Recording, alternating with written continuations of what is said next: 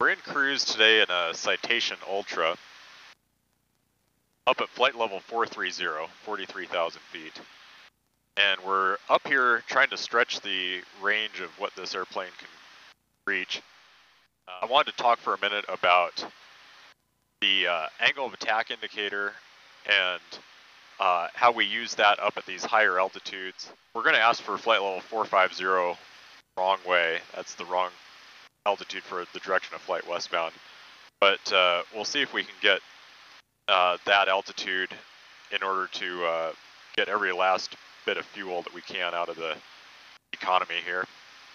And as far as the angle of attack gauge goes and how that plays into some of this high altitude planning, what we're looking for is we never want to try leaving an altitude that we're currently at to go to the next higher altitude until we have an angle of attack of 0.25 or less. So right now we're right about 0.24, and the thing is, if we were up at say like 0.26 or 27, 28, something like that, what that would be telling us is that we just don't have the climb performance available. As we'd climb into that thinner air, the thrust from the engines and the density of the air it wouldn't work to get all the way up to the next higher altitude without getting to a potentially dangerously high angle of attack. Whereas if we are at 0.25 or less, we know that the airplane's capable of getting there. So we could go to the AFM, look at the climb charts, do a bunch of calculations about our current weight based on our fuel load and the air temperature outside, and see if we have the performance via the climb charts. But really the AOA gauge is just a quicker, simpler, equally reliable way of seeing if we can get up to that higher altitude.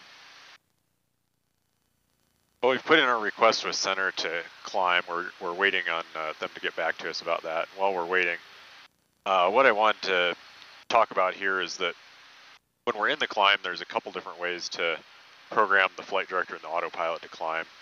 We've got pitch mode, which we just have to roll the pitch wheel on the center pedestal and set the pitch attitude to wherever we want it. Or we can also use the flight level change mode, filch mode, and that will hold a preset airspeed. And with either of these modes that we can climb in, in some cases pitch mode can be a little bit smoother, like it won't oscillate at all, whereas flight level change mode sometimes can, if you're in turbulence, can oscillate a bit and be a little bit less comfortable for the passengers. That's kind of the main reason why we don't do that all the time. But in either mode, what you have to be careful of is that as we're climbing, we want to make sure that the angle of attack gauge doesn't exceed about 0.35 or so.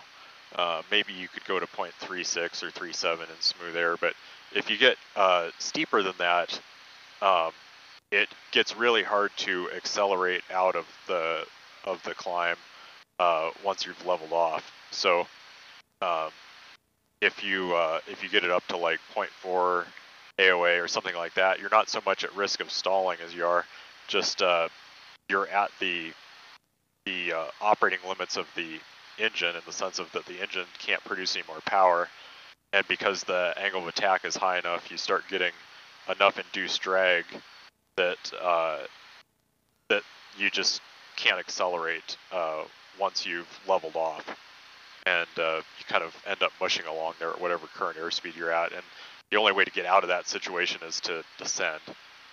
So whenever we climb, we just are always careful to not exceed about 0.35 AOA. Okay, they've cleared us to climb out of 430 to 450. We've got that dialed into the altitude alerter. So I'm going to start by rolling the pitch wheel up, and notice that the altitude hold mode just kicked off on the autopilot. And as I pitch up initially, I usually set it at these higher altitudes to just about a 3 or 4 degree pitch up attitude using the pitch mode of the autopilot. And you have to monitor that because obviously you don't want it to pitch into a stall. You don't want to get so slow that the aircraft stalls. And as that slows down, you see the airspeed decreasing. At any point along the way here, I can go into filch mode. That's 1,000 to climb. I'm going to go into filch mode. Notice that it locks on to whatever the current airspeed is. So you can see 0.62 Mach. And that's a fairly safe airspeed. You could climb as slow as maybe 0.60 or so at this altitude, but what you really care about is the angle of attack.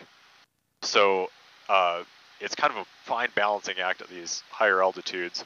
Notice here that even holding 0.62 Mach, the rate of climb is just hardly anything. In fact, it's kind of teetering on the edge of potentially descending.